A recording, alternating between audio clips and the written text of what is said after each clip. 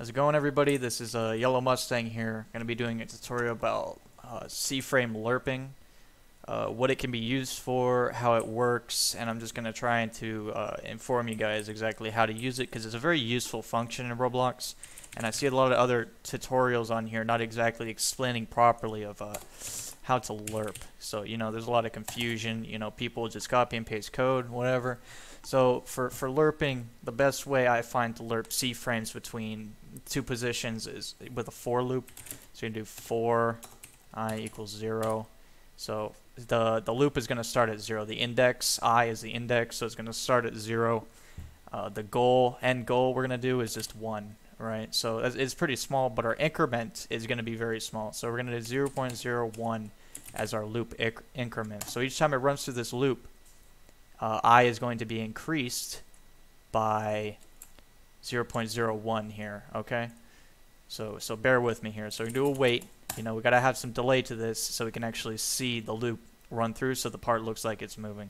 So we're going to do workspace.Part.CFrame, and then we're going to set the C-frame to something else. So we're going to do workspace.Part.CFrame lerp.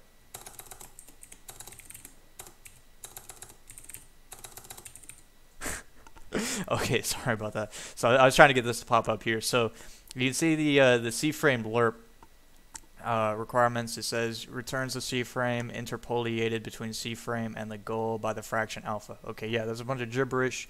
Nobody's really gonna understand. So let me let me break it down for you. So the goal is the position where you want the part to move to, right? That's simple. Everyone can understand that. It doesn't matter. So the number alpha is where it gets a little bit confusing, right?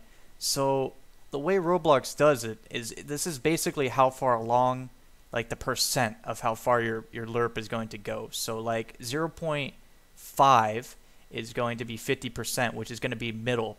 Like the part is going to be the middle point between the two parts, right? So let's continue typing this here. So we're going to do lerp, and then we got to give it the position, right? So C-frame, we'll just do C-frame.new 0, 5, 0, right? Pretty simple. And then we'll put I here, because I is going to be our percent, okay?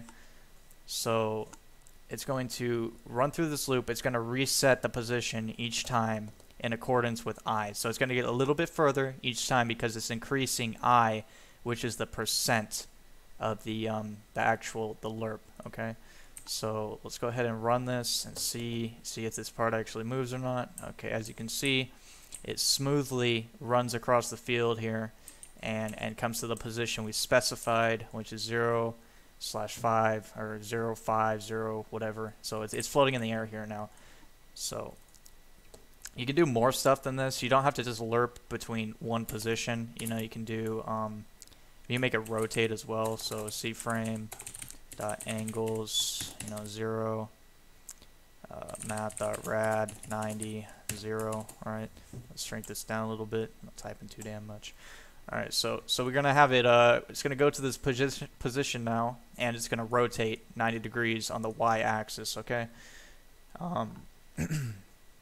So it was a little bit fast, I noticed, so we can make this increment smaller, and that's going to make it smoother. It's going to make it slower because this loop is going to run more times, okay?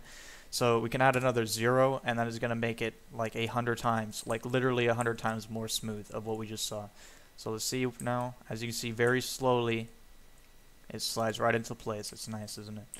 So there you go. You got your part lerping there.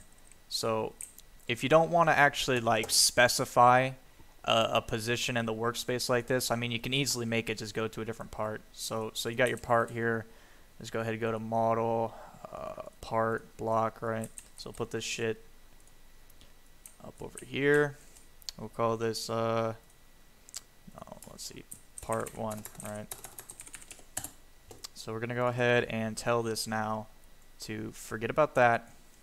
Just go to workspace.Part.1.CFrame. Okay, so it's literally just going to move that block there. Okay, let's fix this. What is going on here? Workspace.Part.CFrame.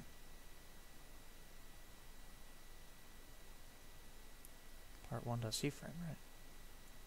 Oh shit. There we go. Okay, so we got the workspace.Part.CFrame. That's going to be our goal position there. So that part is going to move to this part, both rotation wise and position wise in the world. We got our eye here again, so let's go ahead and see if this runs properly. Alright, as you can see, move straight up into the part, perfectly inside. Very nice, okay? You know, we can also rotate this part. It's going to copy the rotation as well because it's the C-frame. The C-frame includes the position it is in the world and also the rotation of the part, you know, the orientation. So let's go ahead and run this again, and you will see it just rotates and moves smoothly into the part.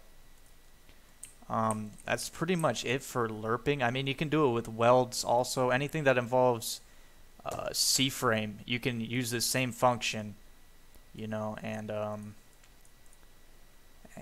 it'll work. You know, anything with C-frame, you use welds, the camera, parts, whatever you name it. Let's just go over one more thing. So we don't have to use this for loop, right? We can let's not do that. Let's just put this in the console down here. So if we are going to, so I, right? So as I was saying, 0.05. So if we change the goal alpha, this is 50% of the way through to the part, okay? So if we paste this into our console here, you can see that's 50%, right? It's 0.5 out of 1. Like, you can do the math, like 0.5 out of 1 is 50%. So if we do that again, it's going to move 50% closer each time, right? So each time get a little bit closer. So we put that back there. We do 0. We can change it to 9. It's going to be right there, all right? We can move it away again. Let's change it to 0.1, which is going to be 10% of the way to it. It's going to move only a little bit. It's going to stay relatively in the same spot. Okay, so that's the basics to lerping. You know, let me know if you want me to go more in depth about lerping, but I mean, I think I covered basically everything with it. So thank you for watching, and stay tuned for more.